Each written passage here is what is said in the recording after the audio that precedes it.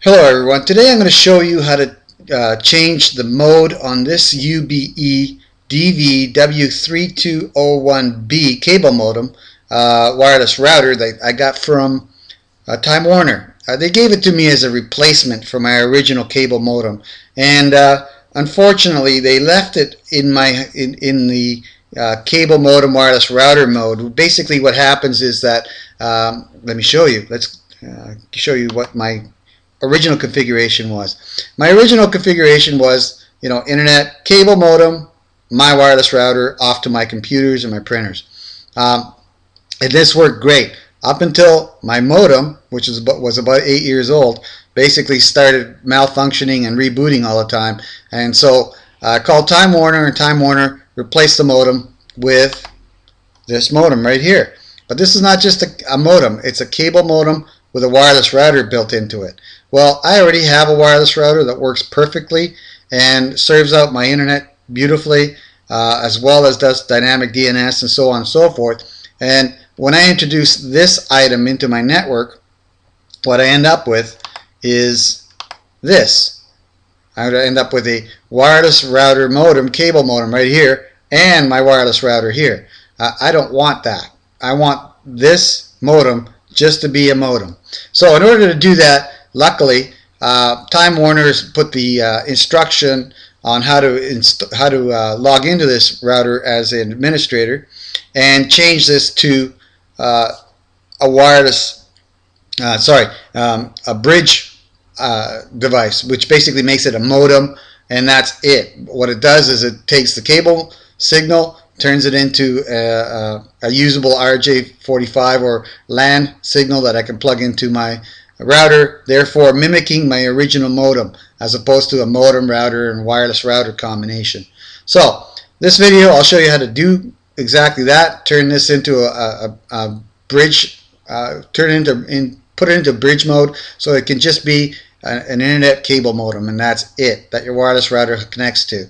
Now, if you don't know why you have to do this, or you don't have this configuration, don't do this, okay? It's not necessary. It's only necessary if you want to use your original wireless router and this UBEE DVW3201B as a modem only. So what you're going to need, well, the one thing you're going to need for sure is a LAN cable. And this can just be a regular patch cable, RJ45 ends, LAN cable. That's all I used. And what you're going to do is you're going to plug one end into your computer and the other end into one of the Ethernet ports on the back of the modem. And the modem should be disconnected from everything else other than the internet and your computer or laptop. Okay? And you're going to need a LAN connection to make this happen. So if you don't have one of those in your computer, well, you're going to need one, or you're going to need a computer with one. Okay? So first thing you're going to do is connect those cables, one to your modem, one to your computer. Second thing you're going to do is go down here to your network configuration. So right click on your network, open Network and Sharing Center, then change adapter settings. And you'll see that I have a wireless network connection and a local area connection on my computer. I disabled the wireless connection just to make sure that there's no way that I'm going to do anything to my wireless network or connect to this modem router combo with the wireless connection. So that is disabled. Just right click it. I'm going to enable it here quickly so you can see what it looks like. And then I'm going to right click it again and just choose disable. Okay, not disconnect, disable. That means it's off. Okay, over here, make sure that your local area connection is enabled. Mine is, because the only option here is to disable it. Then we're going to go to properties. So basically, right click it, choose properties. I see a bunch of stuff here. The only thing that really matters is Internet Protocol version 4 TCP/IP. Highlight that and then just click on properties again. Make sure it's set to obtain IP address automatically, obtain DNS server automatically. Just hit OK and close on that when you're done. And then we're done with that configuration. Now, here's the manual that I found on Time Warner's webpage for this router, which shows you how to get into a what they call MSO user web interface.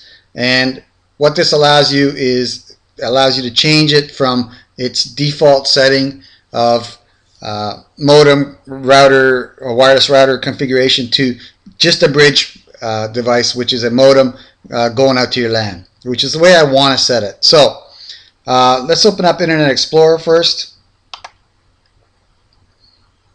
And then we're going to type in the default address, which is 192.168.100.1. That's for this is going to get us to the web page for the router.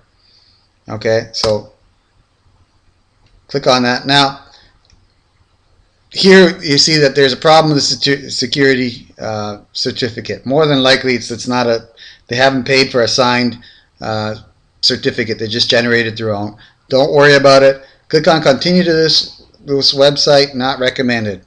You're logging into the router. There's no security issues. So we'll do that. And there you go. You got the front page of the router. Now, the next thing you're going to need to do is log into it. And logging into it is pretty cool. You use the last 8 characters of the MAC address, which are right there on the web page for you, without the colons in it. So just use these characters. So you could actually just highlight them, hit copy. We'll do that. And then we're going to click on login and Control V, or you could just right click and paste. And then we're going to take those colons out of there. So the last 8 characters. And then for a password, and we'll go back to my manual, you'll see that it's this strange configure M38 whatever. Okay, so I'm just going to highlight that, right click it, choose copy, and all letters must be in lowercase. Well, I'm copying it straight from the document, so I'm going to assume that that's going to work. I may be making a bad assumption, but we'll see here. Don't click remember my credentials. You don't want anybody else logging into this. And just I did a right click, Control V, but you can also just hit paste and put it in there and hit OK. And ta-da, we're into it. Okay, now there's some place on the web page on the internet that'll tell you that the default username is user. Well, yeah, that's the default username, but not the administrative password. What we just did is go in under administrative. Okay, so now click on tools over here, and you'll see a bunch of tools that you don't need to go through. And seriously, don't play with any of this stuff because you can get yourself locked out of this router. So we don't need that. Okay, so now let's go to operation mode. I should say modem, not router, because that's what we're turning it into. Now, under operation mode, you'll find these 4 basic settings, or 4 configurations for this router. And this is the beautiful part here. Bridge mode, right? Bridges entire device. No routing, no NAT, no DHCP, no firewall. Basically, it becomes a modem only. And that's what I want to set it to. So I'm going to do that. Click enable. Click apply. And when you do that, the router reboots itself, or the modem reboots itself at this point, because that's all it is. It's a bridged modem. The router's been turned right off. Now, I've tested this, and this modem actually runs my telephone as well, and this does not affect that operation at all. So this is a safe configuration to assume if you want to get to this configuration, which is my wireless router hooked up to a cable modem onto the internet. That's all I wanted to do. And I'm waiting for the lights here to stop flashing. See, I click reload, see what happens, and we're back. Now, if you want to, reverse this procedure, it's not a problem. Just log in again. It's remember my username there.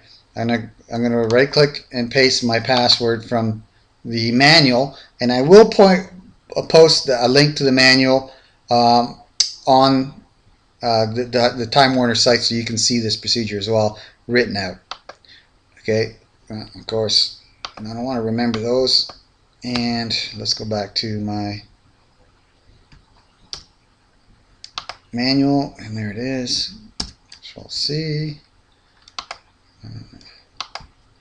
Control V, okay. Well, it's giving me a problem. Basically, at this point, oh yes, there we go. Basically, it took a little while for it to connect. Now, if you want to revert it back to a normal modem operation, go over here to operation mode. You see how much less there is up here and how many less settings there is here. You can hit the factory default if you want, or you can just go to operation mode and choose enable this and hit apply.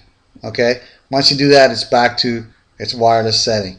So as I said, if you want to set the bridge mode, that's how you do it.